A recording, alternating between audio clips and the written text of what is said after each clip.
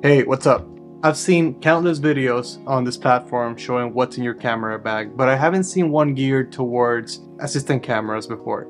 So today I'm gonna show you what's in my assistant camera toolkit. Let's start with the bag. It's a Cine bag. These bags are huge and with a bunch of pouches and zippers made for filmmakers specifically. These bags are kind of expensive, but they're durable. This is not my first bag. I've had a lot of bags in the past. Like, for example, you can just buy soft toolbox from a hardware store, and that works as a good camera bag, or like a very big backpack could also work as a good camera bag. Once you use it a lot or it's filled up and needs more space, more organization, then you can consider into investing into a bigger camera bag. I got to that point in my career, so I decided to buy one. Of course, used, because new ones are really expensive, so I got one for like half price used in the market. Starting with the center of my bag, I have what I think is the most important piece of the whole kit, which is my chest harness.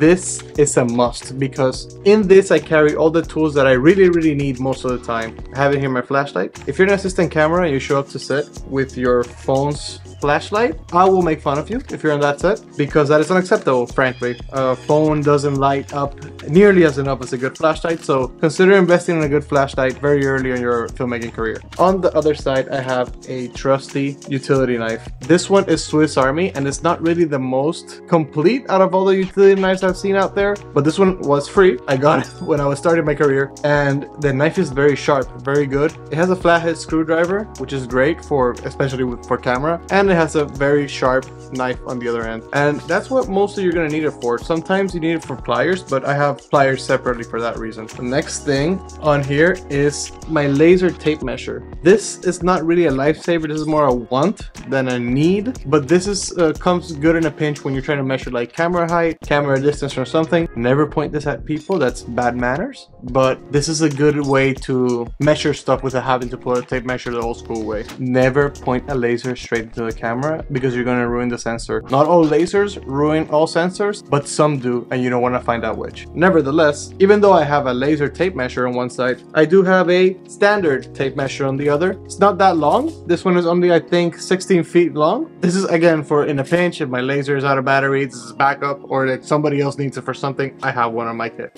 Inside the pouch, I have an assortment of pens and markers and all kinds of stuff. These are good because none of these are the same. It's good to have a variety because sometimes you need a gel pen, sometimes you need a ballpoint pen, sometimes you need a crayon, sometimes you need a Sharpie, very thick Sharpie marker. So I have all of them, one of each for every occasion. And then deep inside I have my Allen key set. These are Gorilla Grip. I highly recommend this brand. It's pretty good. So it has lasted me years of my filmmaking career. It looks kind of flimsy, but it's actually pretty strong and comes highly rated on Amazon. And lastly, but not least, the most important part of my chest harness is my stubby flathead screwdriver. This is by far my favorite tool because it is the paramount use into tightening stuff on camera. All the flatheads that you need is going to be tightened with this. Don't come up with a quarter because you don't have enough torque to really get those tripod plates in place unless you have a stubby flathead screwdriver like this. Very cheap. This is not exactly a camera screwdriver, but this gets the job done and has always gotten the job done for me. I also keep a hat in my bag because some days are sunny, some days are cloudy. It might be cloudy when you get there, but then it gets sunny, so having a hat so you could see stuff better, always a good thing. I have a tape sling. These, I used to have more tapes than this hanging, but these are the most commonly used. Red, blue, and white are the most important colors. This I use for labeling, this for main actor, and this for secondary actor. These could also be used to label the slate or label stuff on camera. For example, I use the red one to label the mags on A cam, and I use the blue one to label the mags on B cam. I have a rocket blower, another crucial part of your equipment when you have to blow up dust from like inferno lenses, from tiny fans, or like stuff that has dust stuck in it, sometimes a sensor. I went through a bunch of cheap ones before I decided to buy a good one. This is a Giotto's. It's made in Italy, apparently. Has been with me for a while now, and the tip hasn't come off, this hasn't broken off, the rubber is pretty good quality, so if I had to recommend, get a high quality rocket blower. If you notice, I label all my stuff with this blue tape because people get happy on set and, oh, that's my thing, and then they take it. If it's got blue in it, that's not yours, that's mine. Next, I have these. I shouldn't have them out like that, but lens cleaner, and Kimtech wipes. These are lint-free wipes necessary to clean lenses or delicate stuff, and this is Zeiss lens cleaner. What they use in the industry is not exactly this. It's called Pancro, but Pancro is 10 times more expensive than this, and this gets the job just as well done. Maybe a little less well done than Pancro, because Pancro is Pancro, but in my experience has been good enough. Next on my bag, if I am first AC that day, I bring my whole follow focus kit. This right here is a tilted nucleus with a handle on the side and a little thing on top here to mount a monitor. This is what I use to pull focus when I'm first assistant camera. I do to make it comfortable, and a thing here to mount a monitor so I can do it all wirelessly. Here are some more accessories from the tilted nucleus. This is the motor, and these are some rings for the nucleus itself. This is the motor that you mount in a lens, so then you wirelessly turn this around to pull focus, and some spare batteries. In front of my bag, I have not one, but 2 pairs of gloves. Now you ask yourself, why do you have 2 pairs of gloves? Let's start with the ugly ones. These leather gloves are for lighting. You don't want to grab a light with gardening gloves, because gardening gloves are made of rubber. They're going to melt the light, then blow up the bulb, and then they're going to ask who did that, and you're going to have to say me. So these are leather gloves meant to hold hot stuff or stuff you don't want your hands to touch, basically. See how they're all dirty and mucked up? I've used these to hold lights, to hold gripping stuff. You shouldn't use it to hold gripping stuff, but to hold lights, because these are not gonna burn your hand ever. Firefighters use this. So a pair of leather gloves are not expensive, and they're great to do the dirty work for you. Hot and dirty work. And the other pair of gloves, these are fingerless, also leather padded gloves. These are the ones I use for when I'm camera operating, because I can have a better grip on the camera with these. If I wanna hold the top handle holding piece, these make my life easier, and my fingers are out so I can mess with the touchscreen, touch the little buttons, unscrew the little things. Great for camera operating, highly recommend. I have a few more tools here and stuff. Here's a spare handle. It's a handle I will put on the 15mm rods in the camera. This has come useful in a few situations where we need an extra grip for handheld. Sometimes a grip that comes with the rental kit is not as good or is broken or whatever.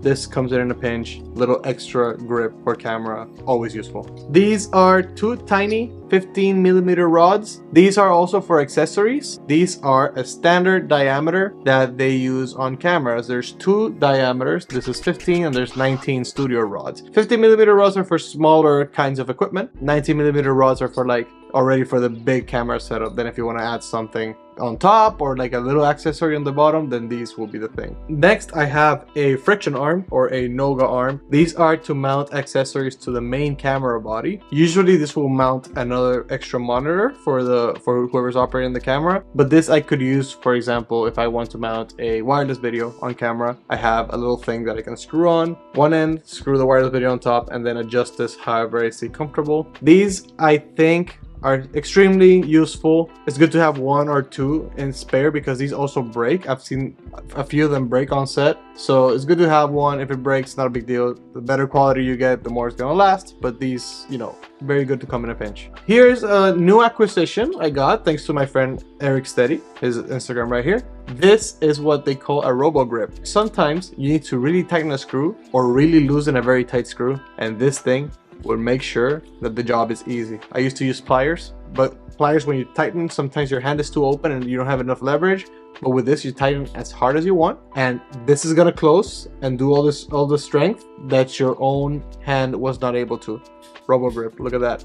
You can tighten a screw very tight if you don't want it to go loose, or loosen something very, very hard. On the other side of the bag, I have a bunch of assorted stuff, but most importantly, I have a set of precision screwdrivers. It's a set of tiny screwdrivers for those little pesky things that sometimes you have to remove. Sometimes those little screws come loose on the camera or on other equipment. It's good to have one in case that happens. You know, it's hard to tighten a tiny screw when you only have a big screwdriver. So precision screwdrivers. Next, in this little pouch, I keep a set of AAA batteries, 4 AAA batteries. These are common for a lot of accessories and for my light meter, so I keep them around.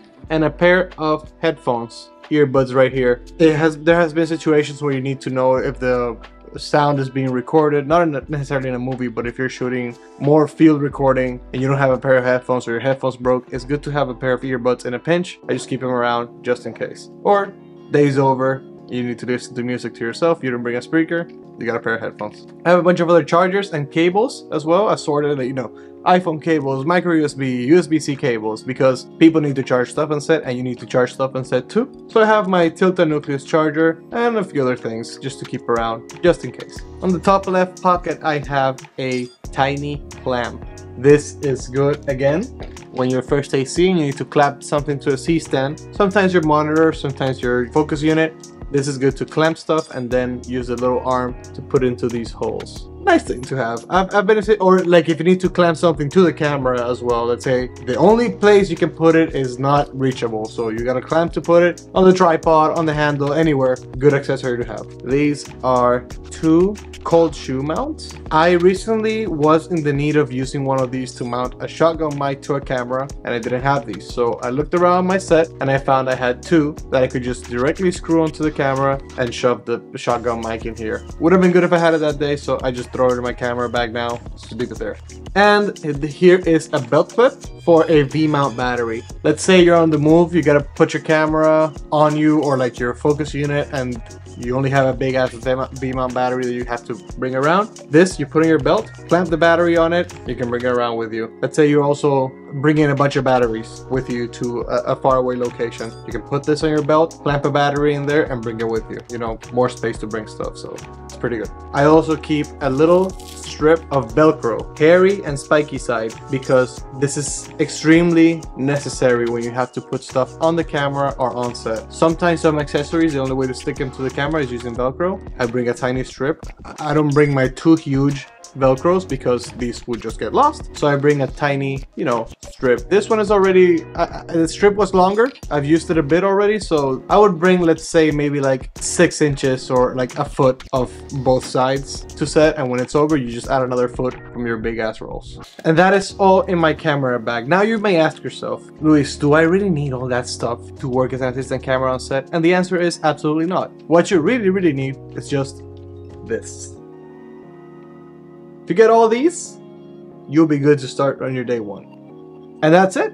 Thank you for touring my camera bag with me today. Please send me your questions. I love answering them. I've helped a few of you already with some script questions, with some ideas that you throw at me. I reply to your comments, every comment. I reply to emails that I get, requests to work. So feel free to reach out to me. I am more than happy to help you out, figure out this crazy film industry and filmmaking world. Here's my Instagram account. It's luma.cine. Follow me. I post not that frequently, but I'm gonna try to post more frequently about what I'm doing. I'm currently producing podcasts and working as a cinematographer on the side. So follow me, comment, subscribe, and I'll see you on the next video.